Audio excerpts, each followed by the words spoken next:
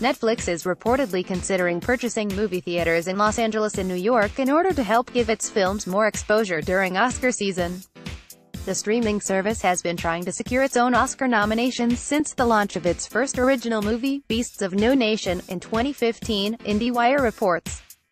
In order to secure those nominations, it needs to release its pictures on the big screen in major markets, rather than exclusively on its streaming platform. During the last awards season, Steven Spielberg said that he thought Netflix-produced films should be eligible for Emmys, but not Oscars. Once you commit to a television format, you're a TV movie. If it's a good show, you deserve an Emmy. But not an Oscar, Spielberg said at the time. Currently, Netflix makes its films available in select theaters the same day they are available to stream, and has earned 4 Oscar nominations. The films were removed from the 2018 Cannes Film Festival due to a reinstated rule that requires films to have a theatrical opening in France. The streaming service reportedly considered purchasing Landmark Theaters, which are co-owned by Mark Cuban.